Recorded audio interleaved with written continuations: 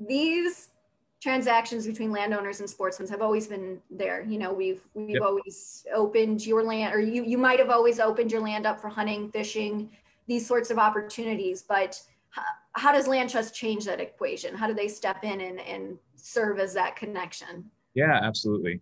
So I started this company to scratch my own itch. I live here in Montana, and we have tons of public land, but naturally you always find yourself wanting to hunt or fish on private lands because of the stewardship that happens there and the populations of wildlife and all that good stuff. And I just found it was, of course, door knocking is always an option that's been there, and people have door knocked for a long time. But as I talked to more and more landowners as I was working on this idea, door knocking wasn't necessarily a desirable thing from landowners, especially producers who working super hard during the day and having to be interrupted and have these conversations 5 times, 10 times a day, or whatever it might be during a hunting season. And so it wasn't a great option.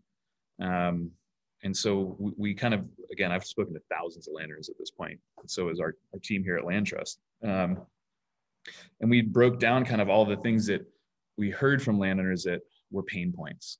So of course, door knocking and being interrupted, the idea of liability insurance and being able to just easily control access to their land without having that disruption. Those were a lot of the main things. And so we designed LandTrust to really alleviate all those things. So you saw in JD talking about once you set up your listing, you can manage it from your phone while you're, fixing fence or doing whatever you might be doing. And I think the big thing to keep in mind here is that you maintain 100% control. We're not leasing any, LandTrust doesn't lease any land. We don't set any rules. We don't do any of that stuff. We're simply providing a platform that facilitates marketplace.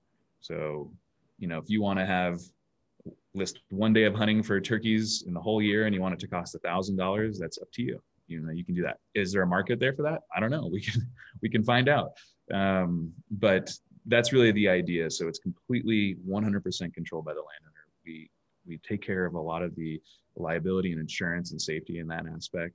And we allow our producers, our landowners, to continue on with their daily work with very little input and be able to make pretty significant income. In our first year of full operation, on average, landowners made $2,400. That's just for DIY. You basically click accept and people can come out.